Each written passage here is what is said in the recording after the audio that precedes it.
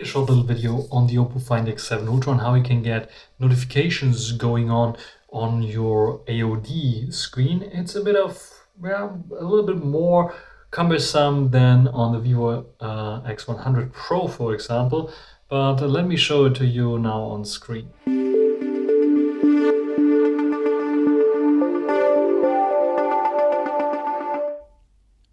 So this is how it works. I have running ColorOS here, and we have to replace a little bit piece of software here on ColorOS. This is the Chinese version of ColorOS.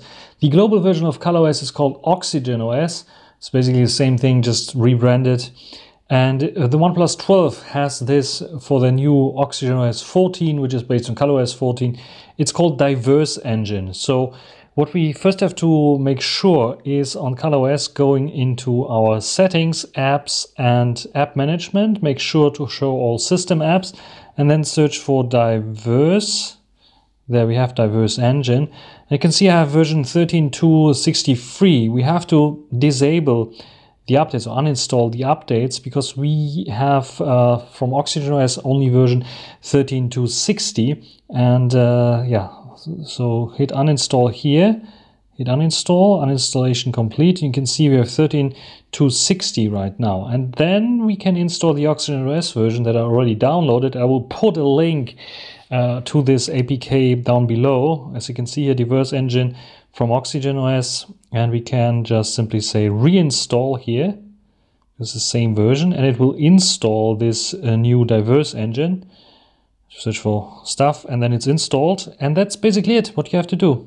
Nothing else you have to do for this. Afterwards the AOD will show your notification with this global version of the Diverse Engine. What you have to do in the app market on ColorOS, you will see that you will get an update there to the new 13.2.63 version of Diverse Engine. Just ignore this update or put it to the ignore list so it will be ignored and you don't update this Diverse Engine. And of course, if the new ColorOS version will land and will update the Diverse Engine, then we have to get a new OxygenOS version of this Diverse Engine. Really, why is it not configurable? Oppo, you can make it configurable. Why you have to like split it like this, I don't understand at all.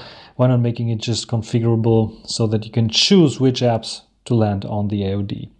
Anyway, this is how it works, and this is a short little tutorial on how it works, and maybe I can demonstrate to you how it will work and look like.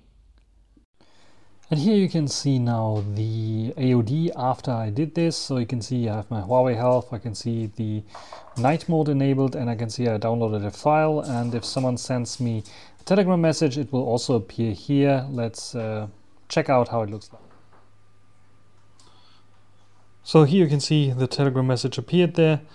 So yeah, this AOD trick is working fine.